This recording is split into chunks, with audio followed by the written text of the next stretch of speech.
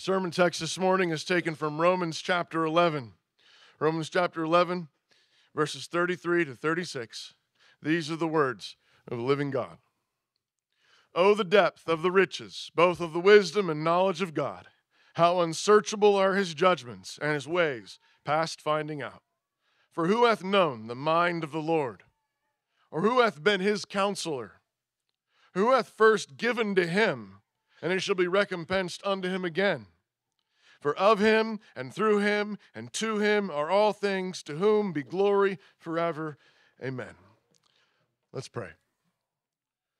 Father, your word warns us against being foolish children who are driven about by every wave of doctrine, empty philosophies, and various faddish movements.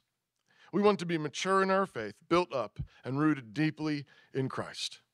And so we ask you to give us the kind of hungry faith this morning that's ready to receive your word and then apply it to our lives, so that we might be like the man who built his house on the rock. And we ask for this in Jesus' name. Amen.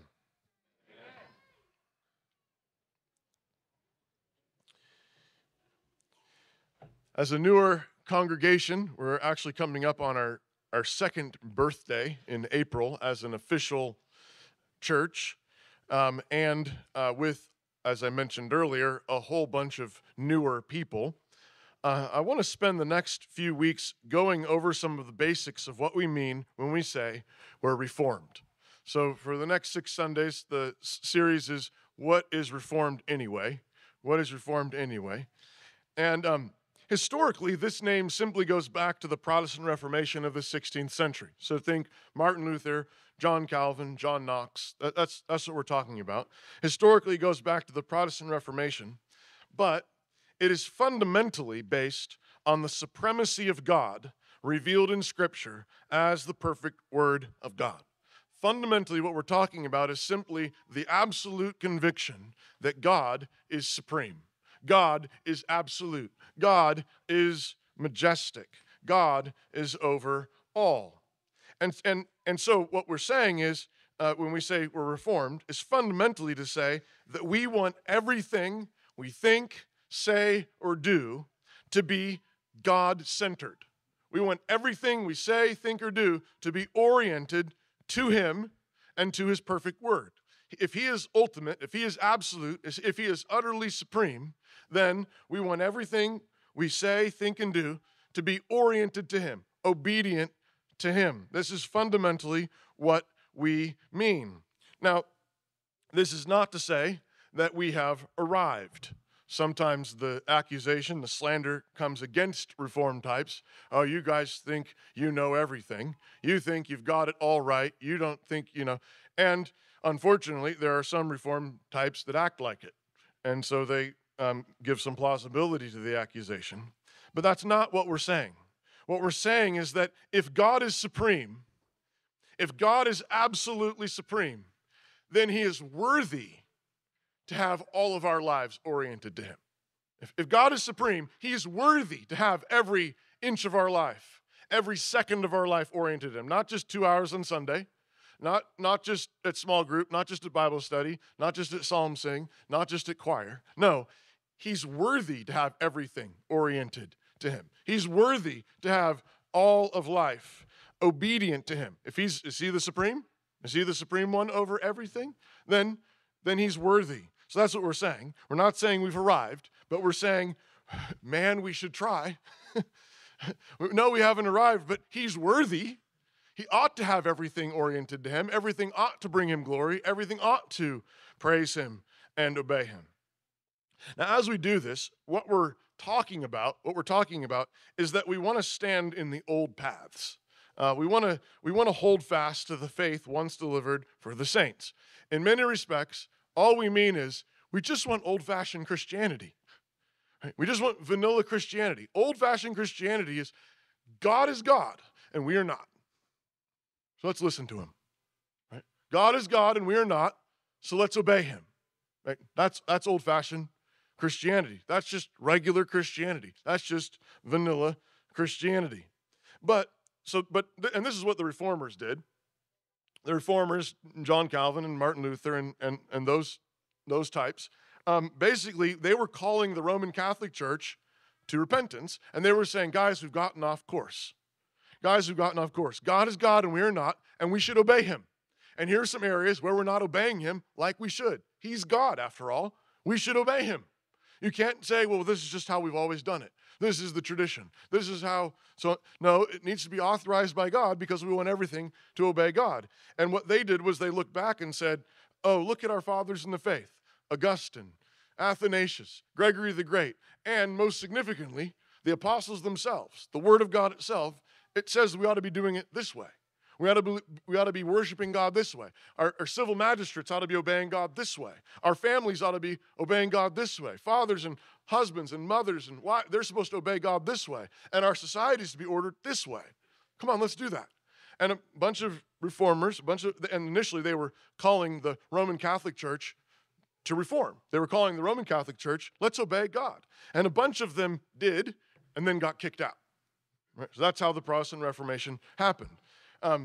But as we do this, though, one of the temptations as you're recovering something really glorious from the past, and as we want to stand here with our sort of with our feet fixed here in the supremacy of God and the authority of His Word, one of the temptations that sometimes overtakes Reformed types when they start doing this kind of work is they turn into museum curators.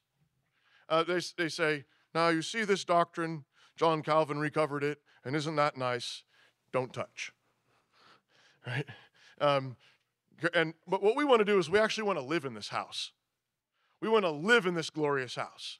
And we don't want to just become the next museum curators. Or to change the metaphor, we want to fire these cannons at real modern enemies, okay?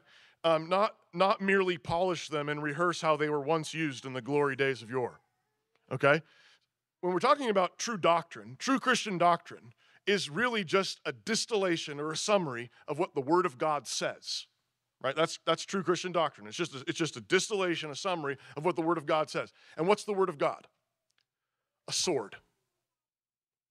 Sword. It's a weapon. It's a weapon for defending God's people and fighting off bad guys. It's a weapon. And my point here is it's not just a weapon to look at, right? You don't say, oh, look, see this fancy sword that Athanasius used to fight off the Arians? Don't touch it. No. We want to so embrace these truths from the Word of God that then we're enabled to fire the cannon, right? There are modern enemies that need to be fought by the Word of God, and there are sheep that need to be defended from them. And so that's what we want to do. By the grace of God, we want to apply these doctrines, these glorious doctrines, so we can live in this glorious house. So let's look at the text together. Having defended the absolute sovereignty of God over salvation, that's Romans 9. Romans 9 is God is Lord of salvation. He saves who he wants to save. He damns who he wants to damn. And who are you, O man, to question him? He's the potter, you're the clay.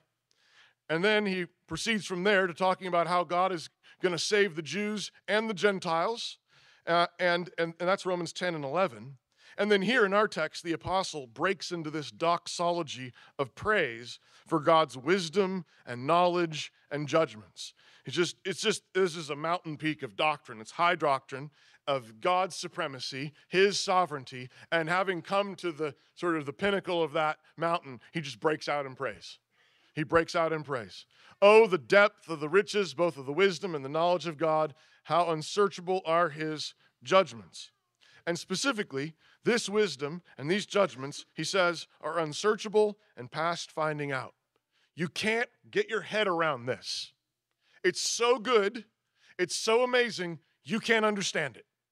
It just makes you go silent, it makes you go slack-jawed, it makes you just praise.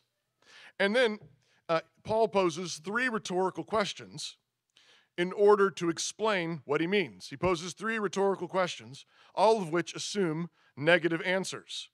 He says, let me show you what I mean. Who has known what God is thinking? Answer, nobody. Who has known what God is thinking? Nobody. Second question, who has taught God anything? Answer, no one. No one has taught God anything. Third question, Who has given God anything such that God owed them something in return? Who has given something to God and such that he's got God on the hook? God owes him something back. Again, third answer, nobody ever. That's the point he's making. That's the point he's making. And then he has sort of a final doxology in which he closes with this insistence that everything is from God, everything is through God, everything is to God and for God, which means that all the glory and all the praise and all the honor for all things belong to God. Amen. That's the doxology. That's his hymn of praise as he reaches the climax of this deep doctrine. One of the ways that the Reformation teaching is sometimes summarized is you'll sometimes hear it summarized under the heading of the solas. It's a Latin word for which means only, sola, and things like sola fide means faith alone. But one of the solas that was often emphasized in the Reformation was soli Deo Gloria, right? Glory to God alone. Fundamentally, all the glory goes to God. And it comes from texts like this, that we want a theology, we want a practice, we want Christian lives where everything, all the glory goes to him. All the glory goes to him. Everything's oriented to him. Now, when we say that we want all that we do to be God-centered, when we say that we want everything we do to bring glory to God and be obedient to him, it's important to define which God we're talking about. It's important to define which God we're talking about. Instead of worshiping the true and living God, human beings are constantly twisting pieces of creation into idols that we call the true God. Most people that embark on idolatry they're not just like worshiping the true God of heaven, and then one day they're like, guys, let's worship that tree. He made the heavens and the earth, but this tree is really big. People don't do that, okay? People don't slip into idolatry by going like that. They don't just one day switch. How about this big rock? Let's worship it. I made this statue. Let's worship it. And that's not how it works. What we do is, what sinful human beings do is, they've got the true God in mind, they've got the true God in sight, and then they think it would be a good idea to just make a slight modification. I think it's like that, only just a little. And initially when it happens, it's like, well, it's the same God, it's pretty much the same faith, and it's hard to tell. And then it's just a little bit more, and then just a little bit more, and you're taking little things of what you think God should be like. If you were God, this is how you would be. If you ran the universe, this is how you would run it. This is what makes sense to my little pea brain. And you try to attach that to God, right? But what are you doing? You're creating an idol. It's the true God watered down a little bit. It's the true God tweaked, right? The name for this is syncretism. Syncretism is when you're worshiping, you're trying to blend with the true worship of God other elements, idolatrous elements. You're trying to mix it. And early on, it's hard to notice. Remember, this is what Aaron did with the golden calf. The golden calf comes out of the fire, and Aaron doesn't say, hey guys, that was a nice run with that other god. Let's do Baal worship now. That's not what Aaron says. The golden calf comes out of the fire and he says, Israel, behold, the God who brought you out of Egypt. He's still telling the same story. It's the same salvation story. He hasn't changed soteriology at all, except he has. Right? But it's the same salvation story, only now he says, this is how you worship that God with this brand new golden calf. Jesus is getting at the same thing in the Gospels when he says, many will say to me at the judgment, Lord, Lord. And Jesus will say, excuse me? Who are you? Never met you before. You catch that? There are people, he says, who say, Lord Jesus, Lord Jesus, Lord Jesus, who don't know him. Why? Because they have a name and they have a placeholder, but what they've done is they've evacuated who Jesus is, the God that he is. They've evacuated all that truth and they've imported into it their idea of what Jesus is, what God is, what Christianity is, and they worship an idol under the name Lord Jesus. Jesus says that's going to happen. There are going to be people on the last day who say, Lord, Lord, we cast out demons in your name. And Jesus says, I never met you. I never knew you. Depart from me. And he says in that same place in Matthew 7, he says the difference between those who know him, and he knows, and those who don't, is between those who hear and obey and those who hear and don't obey. It's the same place where he talks about the man who builds the house on the rock and the man that builds the house on the sand. Right? And what's the difference? What's the difference between those two houses? The one who builds the house on the rock is the one who heard the word of God and obeyed. The guy who builds his house on the sand is the guy who heard the word of God and didn't obey. Right? What does that mean? It means both guys went to church.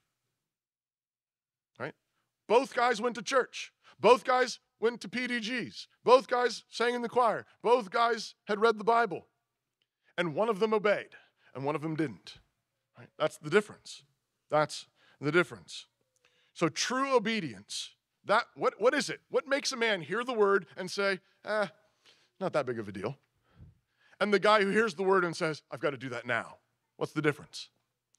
A true, deep, and abiding humility. That's the difference. A deep and abiding humility. Here's Isaiah 55. Isaiah 55 says, for my thoughts are not your thoughts, neither are your ways my ways, says the Lord. For as the heavens are higher than the earth, so are my ways higher than your ways, and my thoughts higher than your thoughts. You hear that? There's something fundamental at the very center of the Christian faith that says this, and I'm going to say this, and this sounds harsh, and it's the kind of thing that you're sometimes like, well, be careful how you say it. And here's what this is fundamentally at the heart of the Christian faith, where the word of God comes to human beings, and it says this: shut up. Stop. You're made out of dirt.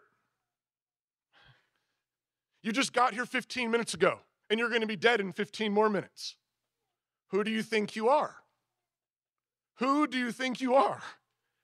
Right? We do this with our own, you have a tiny little version of this with your kids, Your 2-year-old, has some bright idea. And you're just, oh, that's cute. I would never do that. That's a great idea, son. And it's like 1,000,000x between you and God. Your 2-year-old has better ideas than you do for God. Right? That's facts. Your ideas are nothing like his ideas. Your thoughts are nothing like his thoughts. Your ways are nothing like his ways. Right? As far as the heavens are above the earth, are his ways above your ways. We sent the Hubble telescope out, and it's gotten like a couple inches into the universe. And we're like, but I think people have free will. I think we should worship like this. I heard this great song. Why don't we do it like this? I've got this great idea. I've got this amazing idea. I think it should be like this. I just don't think God would be like that. You know how absolutely arrogant that is? How absolutely prideful that is? I just don't think God would be like that. Shut up. Shut your mouth. He made the universe, and in his grace made you, and there you are standing on top of this enormous pile of grace and mercy and blessing, saying, you need to listen to me.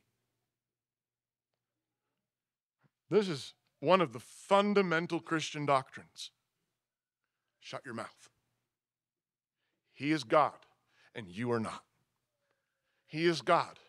Fall down. Fall down. Fall down on your knees. Fall down on your face. What is it that makes somebody say, oh, that's an interesting idea the pastor said, reading about, whatever. If you're lusting, you need to take care of that. You need to cut out that eye. I'll think about that.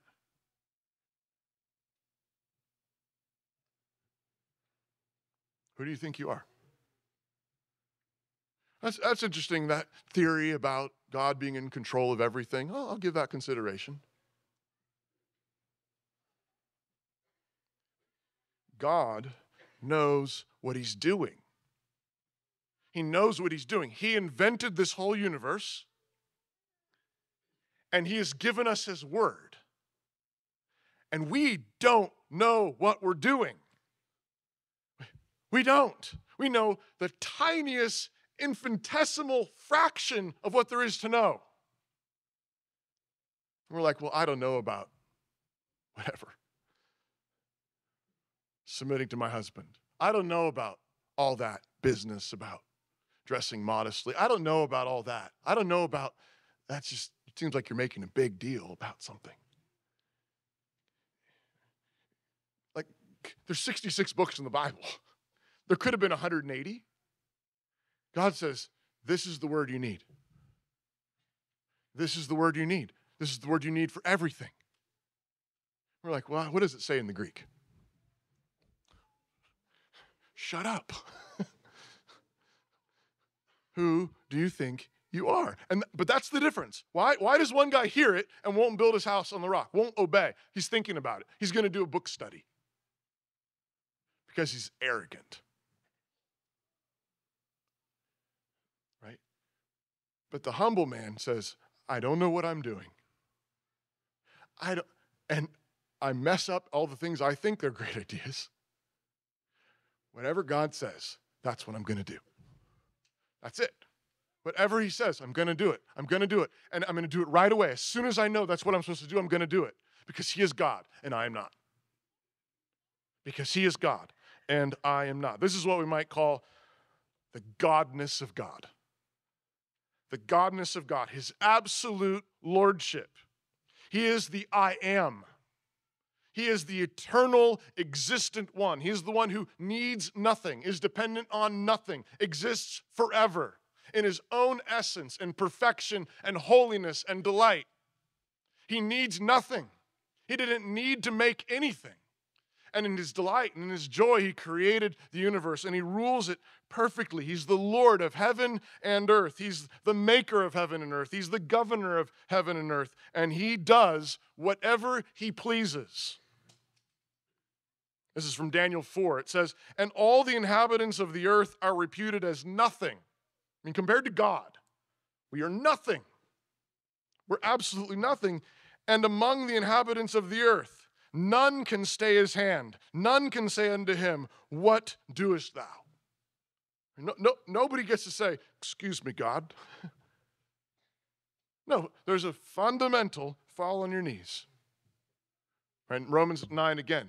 He is the potter. You are the clay. Who are you, O man, to say, what are you doing?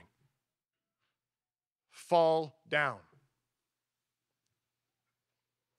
But sinful men naturally think that this high view of God, this absolute sovereignty of God, this supremacy of God, this higher view of God makes man smaller and more insignificant. That's what the slander is. The heart of man says, well, if you go in for all of that, that's going to end up with people really getting degraded. We're not going to be appreciated for what we are. We're not going to be protected for what we are, which is, incidentally, that was the slander of the serpent in the garden. The serpent in the garden said, basically, God's really great and all, but he obviously is not sharing some of that greatness with you. And so if you just slightly lessen how strictly you take his word, you will be wise like him. You will be great like him. You can get greatness if you just bring God down just a notch. I think they might have interpreted that verse wrong about not eating the fruit. Notice what that's doing, though. The slander is God's withholding some goodness from you, particularly because of his word, because of his supremacy, because of his majesty. And if you just bring it down a little bit, make him a little more approachable, make him a little bit more understandable, because, God wouldn't want you to not to have something good. Like wisdom. Isn't wisdom good? Knowledge of good and evil, isn't that good? And so what are you doing? You're The serpent is offering you to think that God is more like the way you think God ought to be, rather than the way he actually is, rather than according to his word that he's actually spoken. So the slander is that God is greedy with his greatness, holding us back, and therefore such a high view of God turns him and anyone who worships him like that into some kind of moral monster, withholding good, somehow crushing human beings. God can't possibly be like that. It doesn't make sense. But the exact opposite is actually the case. Every attempt to pull God down, every attempt to add to what God is, your own understanding, your own ideas about what makes sense to you, every attempt to do that always results in the degradation of creation. You don't actually get more glory. You don't actually get that wisdom. You don't actually become more like God. You become less like God. The more you degrade God, the more you are degraded. It is actually the utter transcendence of God that makes God able to condescend to man freely for our good. This transcendence, his utter sovereignty, his utter freedom to do as he pleases, and our absolute dependence upon him. It is that in which we find ourselves. You're the most like the man or woman you were made to be when God, in your vision, is as he actually is. Why? Because you're made in his image. And to the extent that you distort the image, you're distorting the glory that he intends to bestow upon you. So man stands the tallest when he lies prostrate before his maker. Man stands the tallest when he lies prostrate before his maker. This is what it says in 1 Peter 5. God resists the proud and gives grace to the humble. Humble yourselves, therefore, under the mighty hand of God, that he may exalt you in due time. Notice that. Where does the exaltation come from? It comes from humbling yourself not under just the hand of God, but under the mighty hand of God, the supremacy of God, the sovereignty of God, right? The freedom of God to do as he pleases. That's the mighty hand of God. Humble yourself under that hand. Submit to that hand, that he may exalt you in due time. But if you stand on your tiptoes, your theological tiptoes, your intellectual tiptoes, your whatever, your philosophical tiptoes, saying, but I think this is you're a little off here. This is what we've got to correct. What are you trying to do? You're trying to pull God down. You're trying to remake God in your own tiny image.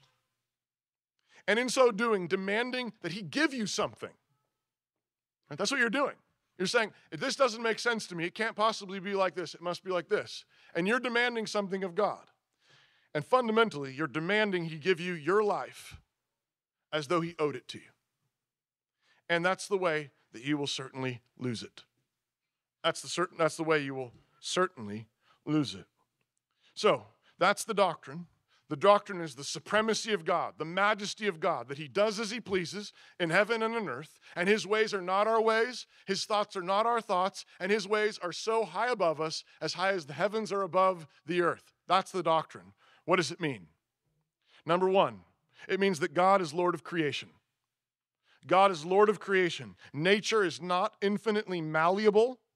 Male and female is not malleable. Human sexuality and marriage are not malleable. Sin and righteousness, good and evil, these are not malleable. You cannot change these into whatever you want them to be. In the beginning, God created man in his image. Male and female, he created them, and these are fixed realities. No amount of hormones or surgeries can change this.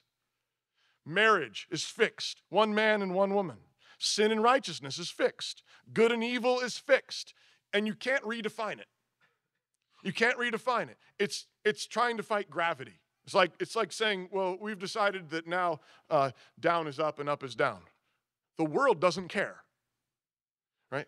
Because God made the world in a certain way, and he is Lord of creation. So you cannot redefine marriage as any sleeping arrangement you dream up. You cannot redefine justice as whatever the human judges decreed, right? No. that justice, that guy in that black robe just got here 15 minutes ago and he's going to be gone in 15 minutes. He has absolutely no right to make up justice. The only thing he can do with his 5 minutes of fame is point to the eternal decrees of God, or else he is in defiance of the living God. That's what a judge may do, because God is Lord of creation. And you cannot rename theft as just paying your fair share in taxes and government programs. No, you may not. It's called stealing, and it's stealing whatever you call it, however you try to rename it, because he is Lord of all of creation. He is Lord of all things because of him and through him and to him are all things. He is God. All the glory is his. Secondly, God is the Lord of lords. God is the Lord of lords. What do I mean? We don't use that word Lord so often except in more like church settings. But Lord of lords means Lord of all authorities. Lord of all authorities. Lord of lords, King of kings. We mean he's in charge of all human authorities. All human authority is derived from the Lord Jesus, who was given all authority in heaven and on earth at his resurrection and ascension. That's what it says in Matthew 28. He said, all authority in heaven and earth has been given to me. Therefore go. All authority in heaven and earth means all authority in heaven and on earth, right? None accepted, right? All of it, which means that every lawful human authority has a boss. If you are a husband, a father, you have a boss. If you are a mother and you have authority over your children, you have a boss. If you are a pastor, an elder, or a deacon, you have a boss. It doesn't matter if they gave you a really cool, fancy hat. You still have a boss. Right? If you're a civil magistrate, you have a boss. If you're a police officer, if you're a judge, if you're a senator, if you're a president, if you're whatever, a prime minister, you have a boss. This means that all human authority is limited. If you have a boss, then you can only do what your boss says you can do. You don't get to run the company. You don't get to make up your job as you go along. No human authority is free to change, usurp, or abdicate their assignments from God. Only God has absolute, unlimited authority. All other human authorities are limited by God. There could be a whole message on all of this, but just very briefly, let me review for you. The family government has been given the duty, the assignment from God, the jurisdiction of taking care of the health of the members of the family, the welfare of those who can't take care of them, the disabled, the elderly, the sick, poor, and has been given the job of educating children in the nurture and admonition of the Lord. That is the jurisdiction of families. That is the authority that's been given to husbands and fathers in particular, and wives and mothers as assistants. That's the government of the family. They are not free to do something different. They're not free to make something else up. That's not, they're not allowed to. They have authority from the Lord Jesus. The church has been given the assignment of preaching the word, teaching the word, administering the sacraments, and conducting worship. This is the assignment of the church. The church may not give itself a new assignment. The church may not turn into some kind of political action agency. The church may not start telling moms what cereal to serve their kids. That's not our business. It's not our jurisdiction, right? When it comes to breakfast, moms have more authority than pastors, right? Because it's a different jurisdiction. It's a different power. And churches may not execute criminals. We may declare what the Word of God says to these other governments, but we are not to usurp our authority. Finally, civil magistrates, the state, they have a job, pretty much one job, and that job is to punish criminals as defined by God's Word. That is their job. That is the assignment that Jesus, the Lord of heaven and earth, has given to them, and nothing else. Nothing else. They are not to take care of our education. They are not to take care of our welfare. They are not to come up with programs to help us paint bizarre paintings. They are not to stimulate our economy. They're not to have a space program. They're to punish evildoers. That is their job. And in our day, family and church governments have largely abdicated their assignments. You have family and churches not doing the things that we were assigned to do. You say, well, the government schools are free. Well, yeah, because they stole money from you. right? But, well, the healthcare benefits or the whatever it is, right? It's not their job. Right? They're disobeying Jesus. They're disobeying Jesus, and to the extent that you're going along with it cheerfully, you're helping them. Right? And the church, we're culpable for this too, because you have society saying, we've got all these family problems, this family breakdown, marriage breakdown, we need fathers spending more time with their sons. And then what is the next line out of somebody's mouth? I know, let's pass a bill. No. So they can take more money from you? So they can do the job that you're assigned to do, that the church is assigned to do?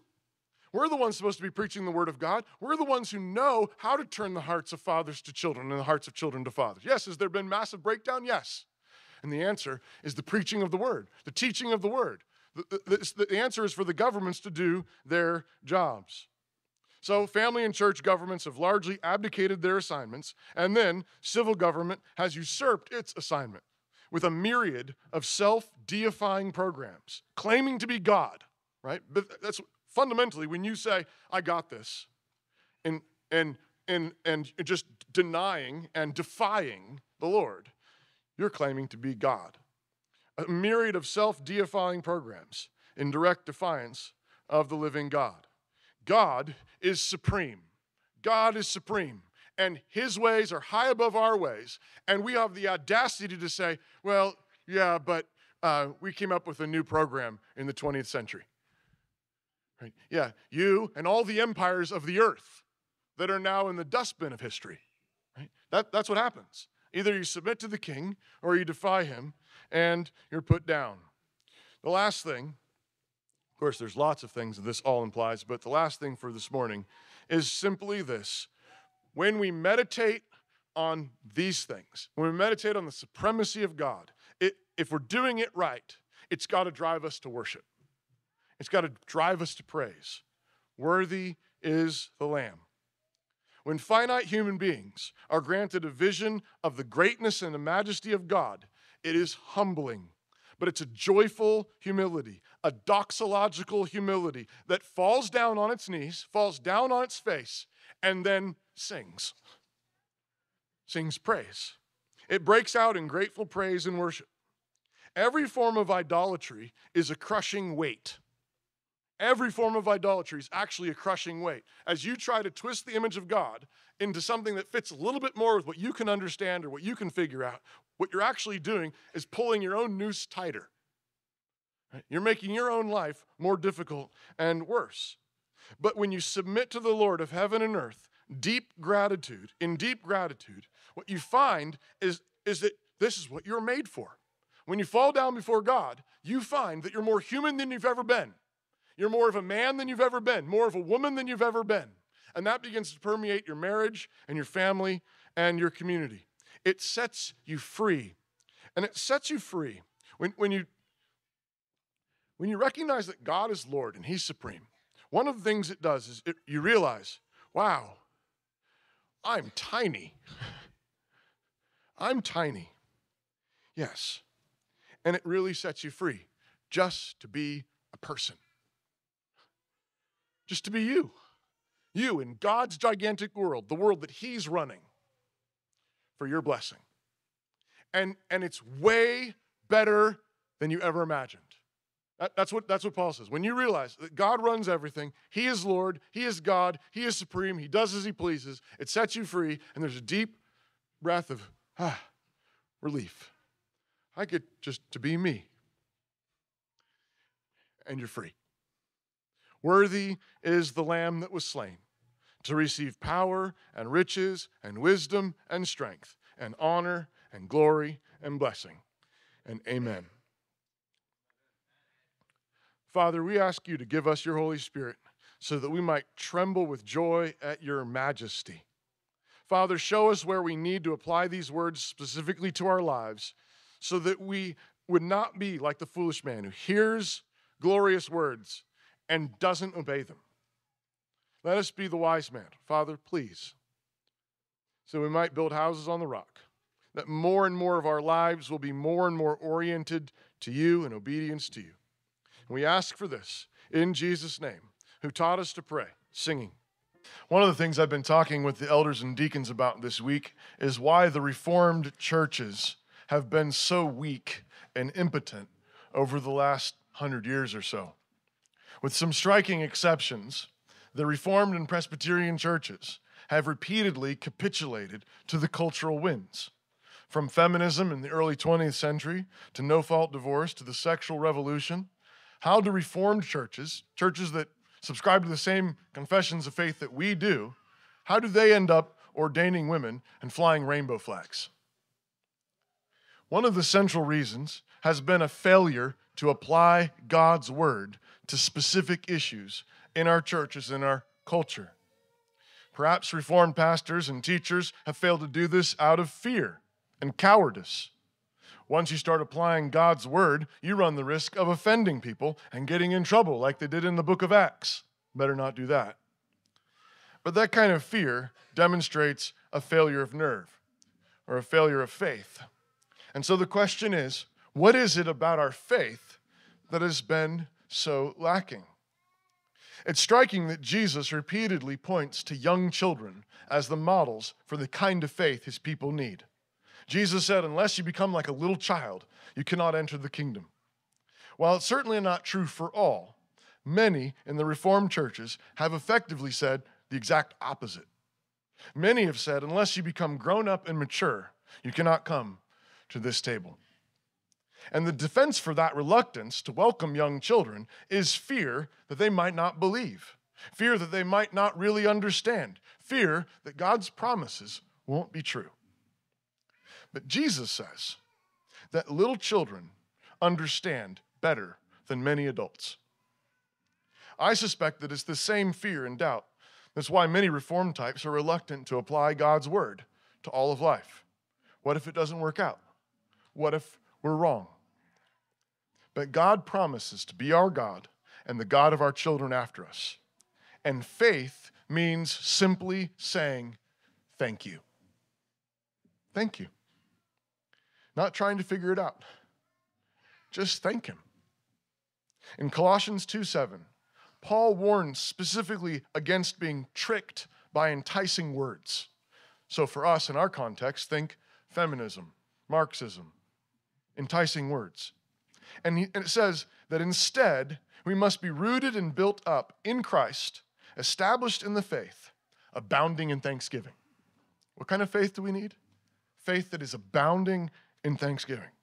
And so this is the charge. As you come with childlike believing faith, which is to say, come with faith abounding with thanksgiving for the way that God has promised to work in all the details of your life. Thank him that he's giving you your kids, giving you grandchildren that will walk with him, giving you this world. And so come and welcome to Jesus Christ. The charge is this: remember, you are very, very small. You're very small. And God is very great. He's very great.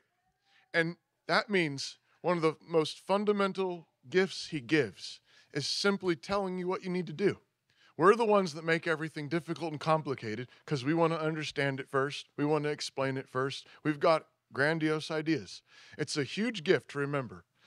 You're very small, and he is very great, and he knows exactly what you need to do. So obey him. Do what he says to do. You're small, and he's great. And he has a blessing for you. So go with his blessing now. Now our Lord Jesus Christ himself and God, even our Father, who hath loved us and given us an everlasting consolation and good hope through his grace, comfort your hearts and establish you in every good word and work. And amen.